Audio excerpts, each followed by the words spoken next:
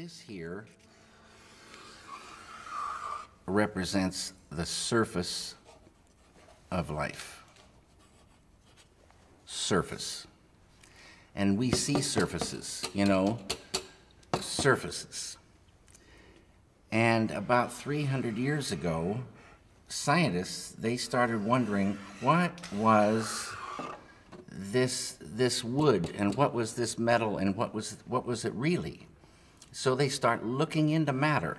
So this side is matter, and this side is mind. Mind and matter. And the scientists, well, they discovered molecules.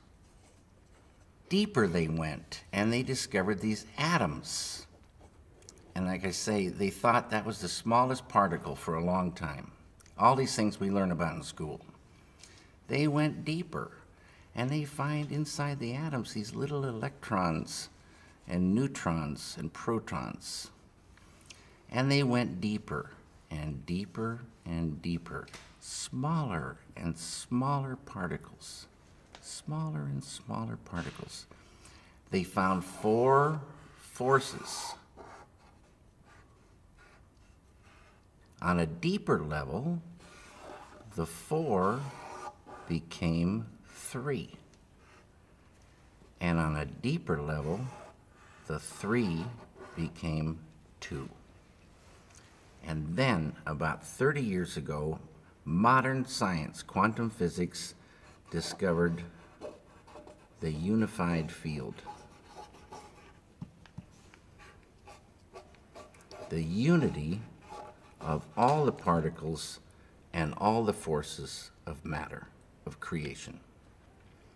Not only did they discover the unified field, but they found that everything that is a thing emerges from this field of no thing.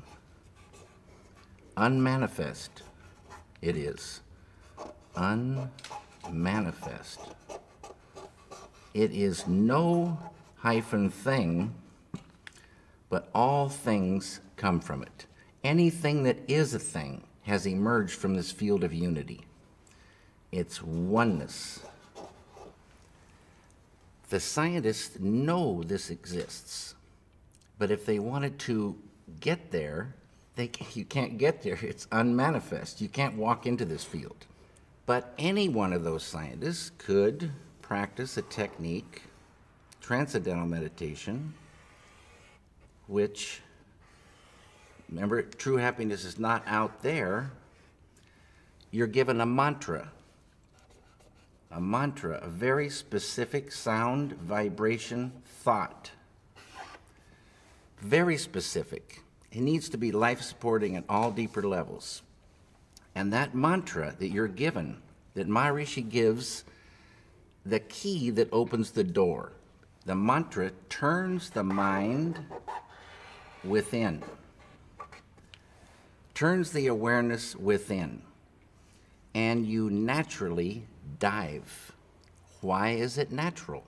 Because each deeper level of mind and each deeper level of intellect has more happiness.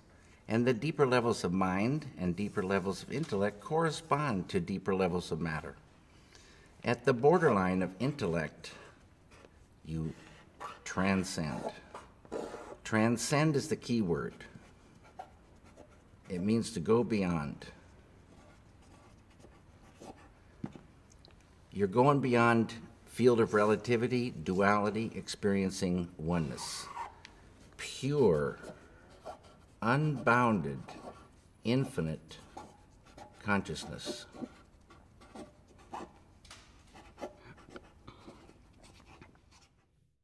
This consciousness has qualities: infinite creativity, intelligence, energy,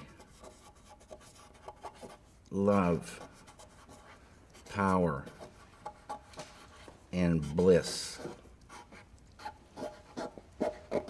dynamic peace. Always been there, never had a beginning, it is and it will be forever. Unbounded, infinite, eternal, immutable, immortal consciousness, fullness. Any human being can experience this easily and effortlessly with Transcendental meditation. Transcendental meditation is just a vehicle to get you here.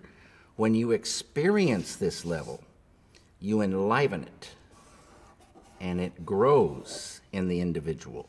So if you started with a ball of consciousness this big, everyone has consciousness.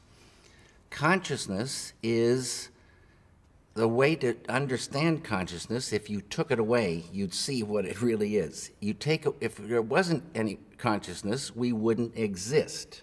And if we did exist, we wouldn't know it. It's the I amness of life. It is life itself. Tied to consciousness is all this: creativity, intelligence, energy, love, power, bliss, dynamic peace, all positive, light of unity, all positive. You experience this level and you enliven it, and this ball of consciousness that you thought was just going to stay the same for the rest of your life starts expanding, and these qualities expand. So day by day, you're growing creativity, intelligence, love, energy, and this ball of consciousness is now expanding, and you're owning unconscious or subconscious more and more and more. Side effect of the growth of this consciousness is negativity starts to recede, tension, I write all these things, stress, anxiety, sorrow, depression, anger, hate, fear, all starts to go. Can't live in the light of this. In schools, when there's stressed anxiety, horror stories, depression, so many people on pharmaceutical drugs, suicides, shootings, stabbings, you give a student this technique. It's easy to do. It's not concentration, it's not contemplation. Concentration, contemplation keep you right on the surface. You're not transcending. It's this field that does everything for the human being. This field. And you experience this field when you really get there and transcend. This is transcendental consciousness. It's, there's so many names for this field.